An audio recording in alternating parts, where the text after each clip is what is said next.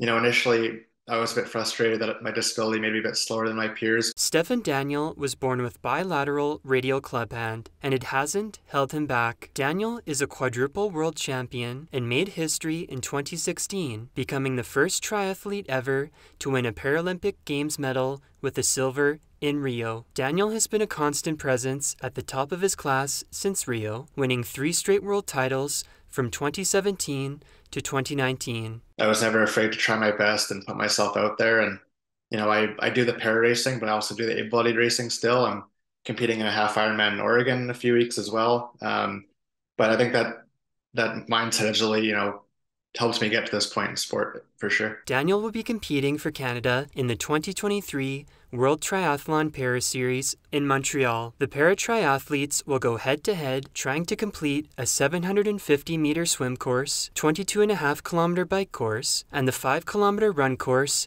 in the visual impairment, standing, or wheelchair class. Daniel told us how hard he has been training in preparation for the upcoming event. Right now, I'm probably training about 25 hours-ish a week, probably swimming maybe 5 times a week, biking 5 or 6, and then running about 5 times. And then also there's gym sessions on top of that, physio, massage, all that stuff, just to make sure I stay healthy and injury-free. So it is kind of like a full-time job. So For Bridge City News, I'm Micah Quinn.